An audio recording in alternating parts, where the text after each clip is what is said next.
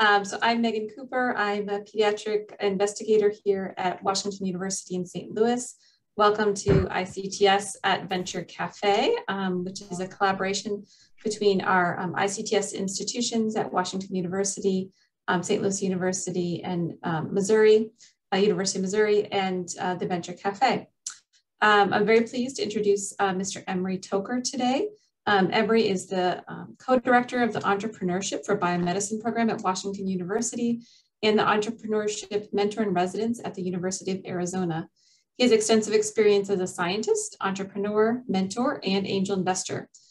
He studied physics and electrical engineering and founded 3 biomedical technology research companies that were all later acquired by larger firms. He is a member of several angel investment groups and is currently pursuing his 4th biomedical startup company. So he's here today to talk to us about how to start a healthcare startup.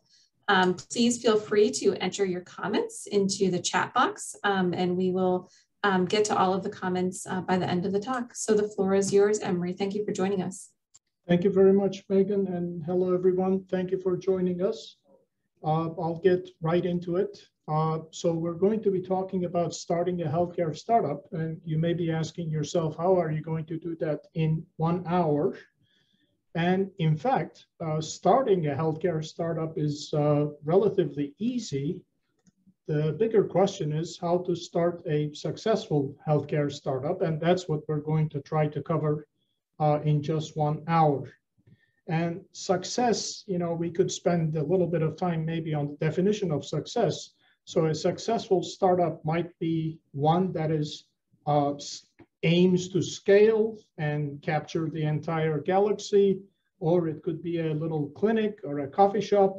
But, you know, we know success when we see it, I think. So that's the kind of working definition of successful for us. So this slide says bottom line first. So let's read the bottom line. The reality is that the probability of transitioning from an interest in entrepreneurship to success in entrepreneurship is about 1 in 1,000 historically, which is rather depressing, but it's really useful, I think, to work on the historical reasons why this transition turns out to be so difficult. In my personal experience, the reasons are unwillingness to do the grunt work, and there is no way of escaping it because there's a relentless filtration process from 1,000 to 1. A lack of knowledge about the entrepreneurial process, which is easily compensated, I think. And another very important one, a lack of wisdom in general. And so this is basically the summary of my talk, and we're going to dive into each of these 3 processes as much as we possibly can. And the reality is that we have only 45 minutes. I have 92 slides. I'm not going to go through all 92, I don't think, and I'll be zipping along as fast as I can. And I hope that you will deposit questions for me in the chat box as we do this. So I'll do a little bit of introductions, a little bit of philosophy, then some pragmatic tools and some words for those people who are really serious about this activity. So unfortunately, we had some technical problems and we can't do a poll right now, but the 2 questions I would have asked you, the second one being much more important than the first one, would be, the first one is, how much do you think you know about starting a startup? And some of you may feel like, you know, you're experts. Some of you may say, I'm a total novice. And some of you may say, I have an academic training in entrepreneurship, but not much practical experience. So I'm going to have to, without the poll, I'm going to have to make an assumption that all of you are somewhere in between and try to talk to the edges of the distribution also as much as possible. What is much more important is this question. How interested are you truly in starting a startup in the foreseeable future? And this is a loaded question, as we're going to see, because my experience is that I know of no successful entrepreneur who was a reluctant entrepreneur. All the successful entrepreneurs I have met personally myself have said, including myself, I cannot not do this, or I cannot not try this entrepreneurship. That's how interested I am in it. I'm not going to take, ridiculous risks with my career and my finances and so on and so forth, but I really, really want to give this the best shot that I possibly can. Otherwise, you could learn about entrepreneurship and so on, but the process is so difficult, the filtration is so tight, that if you're a reluctant entrepreneur, I'm afraid you may end up becoming an unsuccessful entrepreneur. Okay, so I'll spend very little time introducing myself, just the relevant points. So the first one is I'm a co-director of this Entrepreneurship for Biomedicine program at Washington University. This is my email address. You can shoot me an email anytime that you like. This is the website of the program. You can go and visit it. And I'll talk about this Entrepreneurship for Biomedicine program at the kind of near to the end of our talk. This takes about half my time. And then the other half, I'm this is a good title. I wish I had thought of it. Innovator in Residence at the University of Arizona, which means I assist faculty and students with great ideas in attempting to commercialize those ideas. So that's basically what I do. I'll talk to you a little bit about my background, but relating it to the topic at hand. This is my academic background, but what makes it relevant, I think, is that this college called Reed College in Portland, Oregon, the word applied is never used there. It's only, Plato and Socrates and humanities, anthropology, et cetera, et cetera. So I got my basis in the liberal arts and humanities at this college. Then I went to Caltech and the University of Arizona. More at Caltech, the only thing that's talked about is applied technology. So there was this combination of liberal arts and humanities and applied technology. And at my startups, I used to tell my wife that 95% of what I do is based on human psychology, and 5% is everything else, including all the technical training that I had. So this combination is, I think, what enabled me to do some things that I'll talk to you about in a little bit. Another kind of perhaps interesting aspect of my background is that I had no business training whatsoever, never took a single business course in my life. And that I don't think that hurt me at all, with all due respect to the business schools everywhere, because there's a major difference between training to be an MBA and attempting to become a startup founder. My personal belief, debatable of course, is that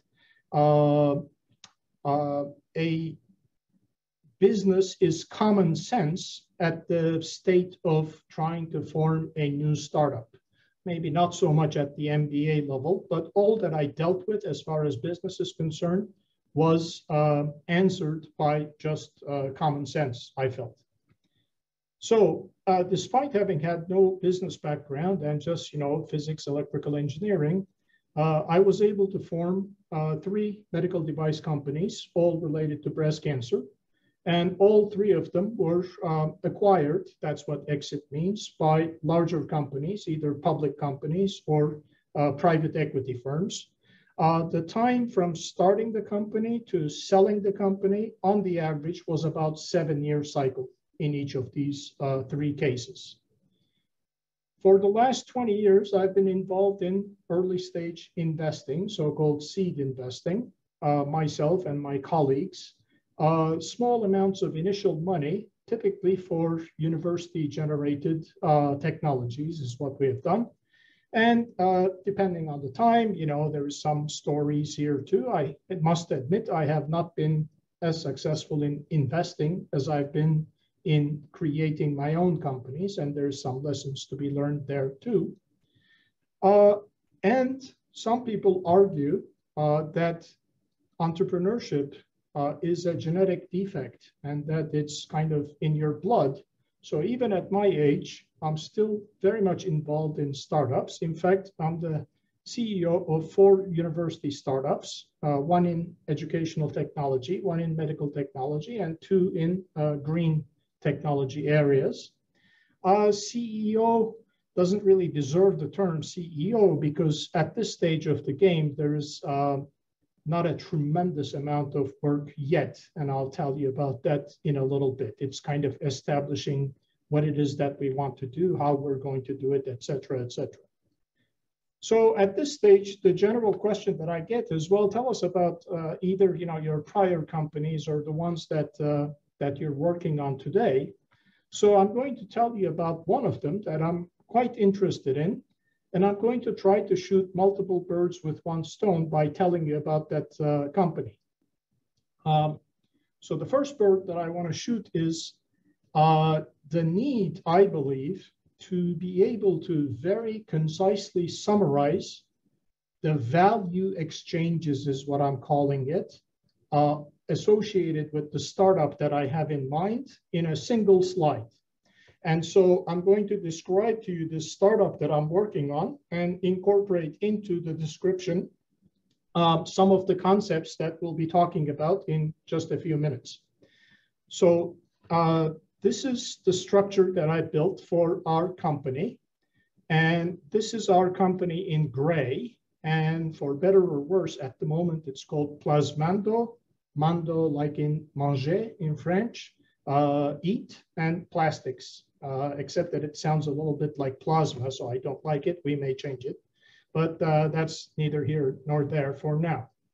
So the things that I want to point out here is, from our company, money is going to go out this way, this way, this way, this way, this way. So a lot of money is going to go out of our company, and some money is going to come into our company. And the question is, will the money coming in exceed the money that's going out in kind of steady state? Okay, so what does this company do? So our company buys post-consumer PET waste, like plastic bottles and so on, from the commodity market. And it may be surprising to you, but you still have to pay people to buy their plastic waste from them. You would think that they would give it to you willingly or even pay you to pick it up, but no, you have to pay them some money. So we take that plastic waste, we do some pre-processing on it, like mechanical processing, shredding it perhaps, cleaning it perhaps, etc. All of that causes us to spend some energy, capital equipment, and labor costs. And we have developed some proprietary engineered enzymes that eat, essentially, this plastic and generate some end products, sellable end products, and that we call enzymatic biodegradation. We subcontract out the production of these engineered enzymes to a company like Novozyme, and we have to pay them money. Not everything is converted into sellable products. So there is some waste product that we ourselves produce, and those go into the landfill. And then the final sellable products after these end products are generated by the enzymatic biodegradation, we sell them to people who sell Pepsi-Cola, Coca-Cola, etc., plastic bottles. They're called PET resin manufacturers, and some names here. And so this is kind of the equation in my mind as I decide whether this is a good opportunity or not. What are some of the other aspects? It's an increasing problem. Everybody is talking about the plastic waste that we're generating. These companies want to do something about it. In the beginning, they want to seem like they're doing something about it, but eventually they will have to do something real about it. So it looks like it's going to be an increasing problem. That's a plus. That's an attraction to me. The second one is it's not clear whether it will work or not. If it were clear that it would work, then everybody else would be doing it. So this aspect of non-obviousness, I call it, is also, believe it or not, an attraction to us. The third one is that it lends itself to injecting ever-increasing amounts of resources, money, into this process. At the moment, we have demonstrated proof of concept at the Petri dish level. Then we'll put in some more money to prove the process at kind of the kilogram level. And then we're going to have to inject a lot of more money to prove that the process works at the tons type level. So this is going back to here. Each of you who are thinking about starting a startup, in your own mind, not for investors, for yourself, it would be good to have in your mind a value exchange schematic like this. Bird number 2, getting comfortable with unknowns. So the thing about entrepreneurship and startups is it's a world of unknowns. We don't know anything whatsoever. We don't know if the customer will buy. We don't know what price they'll pay. We don't know how much it's going to cost us to produce it. And successful entrepreneurs are comfortable in this domain of a tremendous amount of unknowns. But the thing to do is to make all these unknowns into adjustable variables and have an outcome that is based on those variables. So, for example, in my case, the key is for 1 ton of PET waste, how many kilograms of TPA and ethylene glycol can we produce? We don't know. Well, if I don't know something, I just make it a variable. So from 10% to 90%. The other unknowns I put down here, and there could be a slew of them. So for example, cost of acquiring and processing 1 ton of PET, post-consumer PET. And I can move this around the nominal number of 160, and this entire graph will adjust itself automatically. And I'm going to tell you how to do this. This is a free, very convenient, superb tool available to you. Of course, production capacity is important because of economies of scale and so on. And then the price of the end product, the sellable end product is important. So I can vary those two. And on this y-axis is the profitability of the company. So basically without lifting a finger, in terms of getting my hands dirty, I'm able to take a look at all the unknowns and make an assessment of how likely is this startup to succeed. So, for example, I would say, well, I need to see 70%, 80% conversion ratio by weight. And let's say at the moment in the lab, we're at 30% conversion ratio by weight. So that's okay. I know what risks I'm taking. As we scale up, this number can go down or it may go up, but I'll be monitoring like a hawk this variable as reality starts asserting itself, as well as these variables that are discoverable in the general marketplace and in publications. So when the question starts off with, so let us tell us about one of these companies, the way I attempted to tell you is through this graph and this graph. That's how I look at things, but I'm an engineer by training, so everything is numbers to me, and narrative comes next. But some of you may have a different approach, storytelling first, numbers next, but numbers makes me more comfortable. So a little bit more of this philosophy associated with, wisdom, knowledge, and grunt work. So let's leave grunt work to the side for a second because it's only grunt work, and take a look at this. So a lot of information here probably, but let's say that you're at this point, you're just starting off. I mentioned to you that in steady state, 95% of what I did was psychology and 5% was, everything technical and otherwise. So let's start dealing with the easier side first, the acquisition of knowledge associated with the entrepreneurial process. Many of you may have seen this type of thing before. So, the typical sequence is you have to identify a problem, you have to form a team around it, you have to think of solutions, you have to validate those solutions, and then you have to present some type of a plan to yourself, to your co-founders, and then eventually maybe to investors, etc. There's a lot of detail underneath each one of these. So identifying a problem to be solved, an emerging problem, or a problem that you foresee coming is much better than a problem that everybody is aware of already. So you want to find, undiscovered places. So in terms of identifying some problem, I would say, not only do you need to be able to define the problem, quantify the problem, the depth of it, as well as its extent, but the timing of the problem. Timing is one of the highest correlators with success, it turns out. Form competent team seems very, trivial on the outside, but having had experience with lots of entrepreneurs and lots of teams and so on, what I've seen is that if I'll give you by example, if you're a biologist, you're going to try to surround yourself with other biologists because you can talk to them.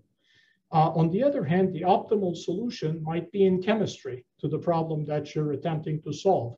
So when forming a team, not only competence, but diversity in this very general sense of diversity turns out to be extremely important also. Similar thing with solutions. Most successful startups have come from non-obvious solutions, meaning if everybody that you see says, oh, this is a fantastic solution, that should be a yellow flag. Some people need to say to you almost, this is never going to work. Are you stupid or what? That is actually a good answer to hear sometimes. That means that your solution is a non-obvious solution. The whole name of the game is in here, validating promising solutions, comma, as cheaply as possible and as quickly as possible, which I didn't show here, which we're going to talk to you about a little bit more in a second. And then everybody wants to hear something big. So you need to excite people by explaining to them if this works as envisioned, as exercised, as imagined, this is what its impact can be, which means you're a big thinker, you're ambitious, you have big goals, but you're also intelligent enough to start small, demonstrate something small and make sure that it works and then build upon it. So this idea of think big, start small, plan is important. As I mentioned to you, this is easy to teach, easy to learn, because after all, it's knowledge. The difficult side is on the wisdom side. And on the wisdom side, some things are easier than others. So for example, in order to identify a good problem that needs to be solved, whose time has come, you need to have strong observational powers. Most great entrepreneurs are walking around looking for opportunity everywhere they go. So improving observational powers, looking for problems that could be solved, is something that can be learned.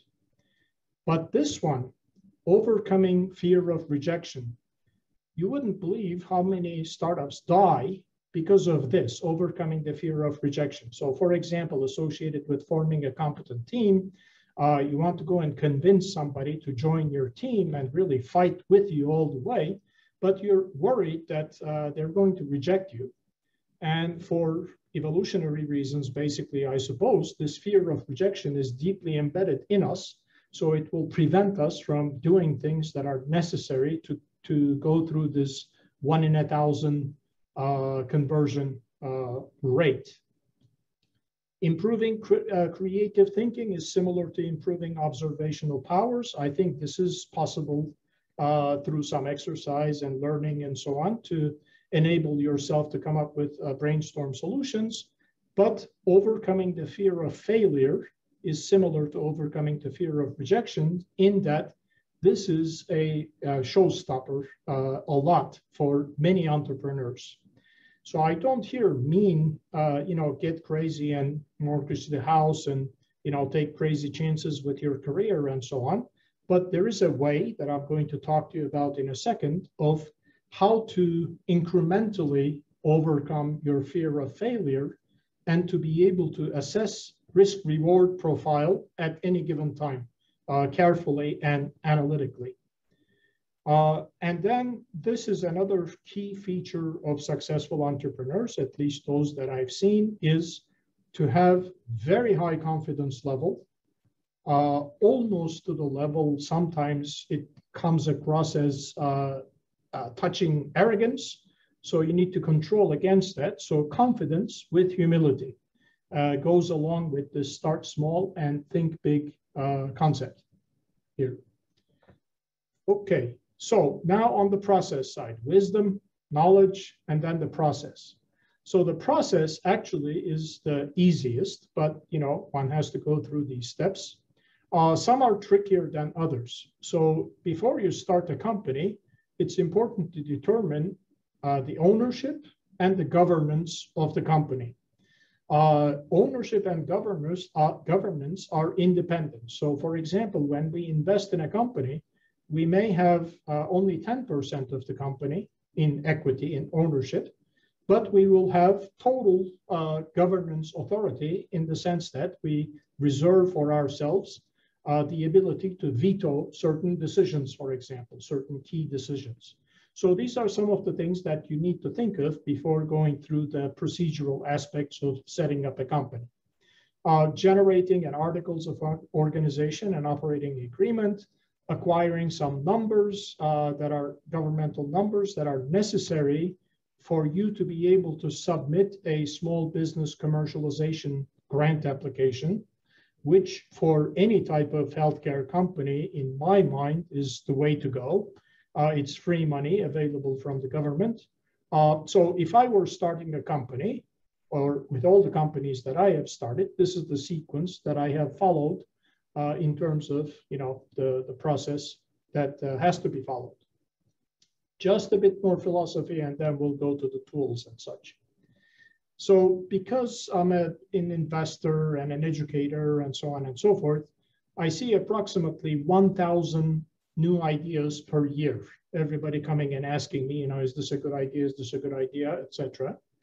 And as you all know, there is a lot of resources available in terms of supporting entrepreneurs. From my experience, I call a vast majority of those feel-good resources aplenty.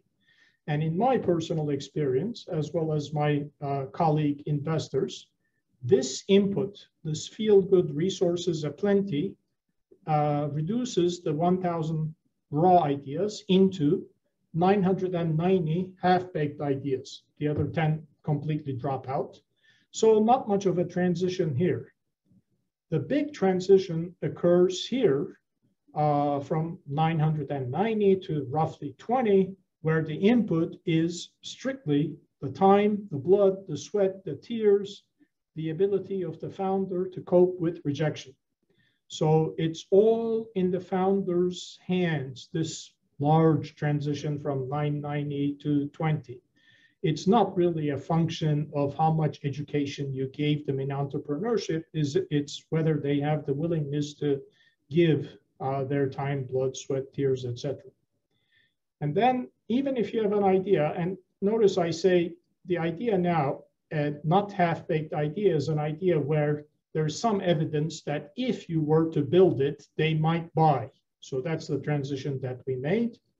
The transition from this stage to investable idea, unfortunately, but reality, requires connections. The fact that you have a great idea does not mean it's an investable idea until you have some connection. So one of the recommendations I make to young people is to, as early as possible, start developing connections with people who are 5 steps, 10 steps ahead of you all the time.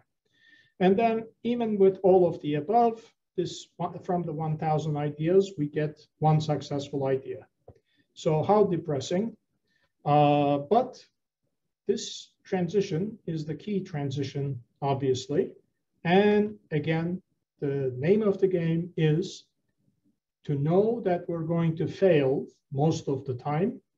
And the trick is to fail as cheaply as possible, as rapidly as possible, but with the ability to learn something from the failure that can be applied to the next idea that comes along that you want to test, that you want to check out. So this is the way I look at the ideas that are coming into my funnel. And my first question is, does the team or the founder have the ability to take this from 990 to 20? Because after that, we can easily help with our networks and our money, etc. Another thing, part of the philosophy to make sure that you have clearly identified in your mind is the difference between the horse and the jockey. So the horse is the idea that you have. It could be a very strong idea, like a thoroughbred, or it could be a mule, a really bad idea. And the jockey is the founder, the person who's going to ride this horse to success. So we see two cases. We see a very strong jockey, very ambitious, very smart, very ethical, on a really bad horse. And in that case, our attempt is to make sure that we can train the jockey so that if and when the jockey comes across a thoroughbred later on in life, that they have all the tools necessary to ride that thoroughbred to success. This happens with students mostly. The reverse happens typically, with faculty, where the horse is fantastic. A lot of grant money went in, tremendous idea, patent applications, etc.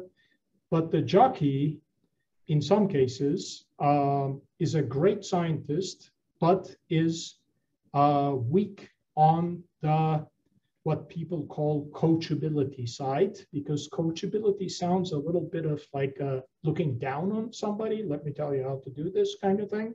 But it is necessary to listen to others who have gone through the process. The fact that you know a particular aspect of science incredibly well does not automatically translate into you knowing the nitty-gritty, dirty aspects of running a startup as well also. So in your mind, separate out the jockey from the horse. The horse is going to keep new horses are going to come along your way, and your job is to pick up all the tools necessary to ride the thoroughbred when it comes along. So some of you may have seen this slide if you have listened to my other presentations. The reason why it's so difficult to beat the odds is that not only do you have to have book smarts, but you have to have street smarts to win at entrepreneurship. Not only do you need to have the ability to think analytically, 10 steps ahead, but you also know how to beat people at poker by bluffing, by reading their faces, etc. And not only do you need to understand the language and culture of science and technology, but you also understand the language of culture of business and liberal arts. So in terms of like an example of book smarts versus street smarts, when I talk to students, I say, I flipped the coin 50 times and it came heads 50 times. What's the probability that it will come heads 51st time? And, everybody raises their hands, 50%. So that's the book smart. The street smart is the coin is likely rigged because it's incredibly low probability that it would come 50 times in a row as heads. So therefore, it's a high probability that it will come up heads again because the coin is rigged. That's the street smart part of things, just to give you an example of what I mean by this. So combining these two, one has to have this cold, analytical, quantitative, rational, no mercy outlook at everything that's quantitative, as well as everything that is based on emotions and evolution, the stuff that we talked about, courage to fail, understanding human psychology, ethics and values, etc. You can have all of this, and very weak here, you'll fail at entrepreneurship. I mean, you'll be a fantastic professor or whatever researcher, but you'll fail at entrepreneurship. You may have all of this, incredibly passionate about what you're doing, but you're unable to take a cold, hard look at things, you will fail. And it's very difficult to combine these two in the same brain. So that's why typically, you have two founders of a startup, one providing this side and the other one providing this side of the equation. All right, so I want to jump quickly, that's the philosophy part, quickly to pragmatic tools. So how to start a healthcare startup? If any of you are thinking of starting a healthcare startup, the first thing I would ask you is answer these following questions. This is modified from a well-known algorithm. Let's say, what problem are you solving? And articulate it and quantify it using absolutely no jargon. And so many people have tremendous difficulty doing this. It seems very simple on the surface here when we look at it, but it's really difficult. How is it addressed today? What are the limits of current practice? What's your new approach? Why do you think it'll be successful? Who cares? This is if you make it, will they buy? If you're successful, what difference will it make? What are the risks sequentially? Today, tomorrow, next day. How much will it cost to de-risk? And how long will it take to de-risk? Again, step by step. You won't be able to de-risk in just one single step. And what are the success metrics associated with these quantifiable success metrics associated with these de-risking activities? So this would enable me and others like me to get a sense as to, at a layman level, what it is that you're talking about.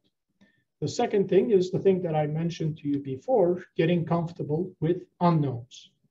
Because we're talking about healthcare, this is another variation of what I showed you before. So many of you are attempting to come up with a innovation that aims at reducing an adverse outcome that is being seen today, like patients spending a lot of time in the emergency room, or therapy taking too long, et cetera, et cetera. There's always some adverse outcome, and your innovation is going to reduce that adverse outcome. But at the moment, you don't know whether it will reduce it by 10% or by 90%. So make it a variable, potential efficacy of your proposed solution.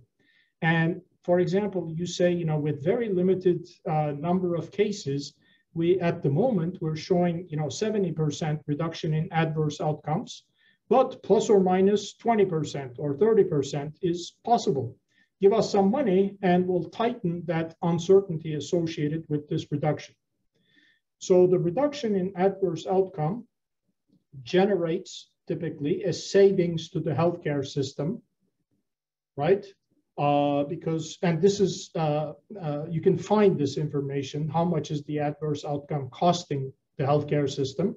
The savings to the healthcare system will generate the market price, what people or Medicare or insurance companies might be willing to pay for this innovation based on the savings that it's generating. And that then translates into, after you have some idea about the cost of producing your innovation, an idea about this internal rate of return. In other words, how much is the potential return on investment, both social and financial, going to be as a function of the reduction in adverse outcomes? There's a whole bunch of other variables that you don't know. So for example, how much is the innovation cost to develop and to manufacture? If it's a device, manufacturing it on a unit by unit basis, that would be a variable. How much total investment required will be a variable. How many years might it take until somebody comes and buys you out might be another variable. And the mathematics behind the relationship between all these variables and the final outcome, which is the potential return on investment, is not so complex. And I'm more than happy to assist any one of you who wants assistance in terms of getting that math and the Excel to work. I'll give you the source of the tool in just 1 second to you. Now, some of you may say, well, there's a lot of unknowns. True. How do I find these nominal numbers? And honestly, the nominal numbers are almost always available if you just look hard enough.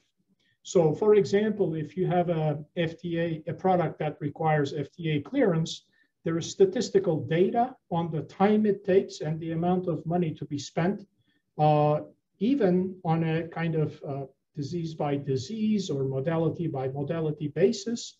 some historical benchmarks against pretty much every assumption that is going to go into your calculations.